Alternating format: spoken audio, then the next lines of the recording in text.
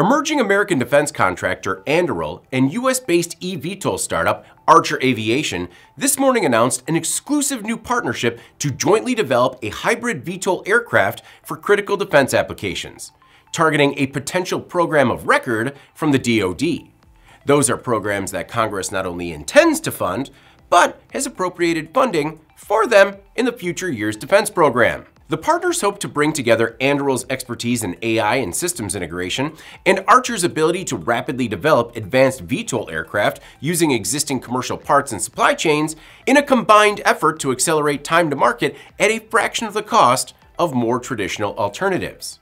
As part of the announcement, Archer launched a new program, Archer Defense, which will be supported in part by some $430 million in additional equity capital the company plans to also divvy up for other, quote, general corporate purposes. The funds come from Stellantis, United, and new institutional investors, including Wellington Management and Abu Dhabi Investment Holding Company 2.0, an IHC subsidiary. Shane Arnott, SVP of Engineering at Anduril, says, quote, rapid innovation and scalable production are critical for maintaining technological superiority.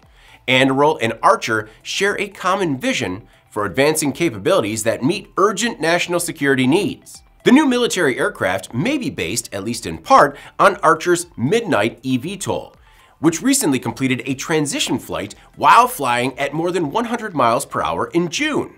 The company believes the craft, weighing about 6,500 pounds, is one of the largest eVTOL aircraft to complete a transition. Now, a transition flight occurs when the aircraft takes off vertically, like a helicopter, accelerates forward, and transitions from thrust-borne to wing-borne flight, like an airplane, with tilt propellers forward before decelerating and landing vertically. Adam Goldstein, founder and CEO of Archer, says the partnership and influx of capital will accelerate the development and deployment of advanced aerospace technologies at scale. Archer Defense will be led by Joseph Pantalone, who recently joined the company and has nearly 30 years of experience at Lockheed Martin and Sikorsky. IAN reached out to Archer and Anduril regarding further information on development, manufacturing, and the aircraft, but the companies have not yet responded to our requests for comments.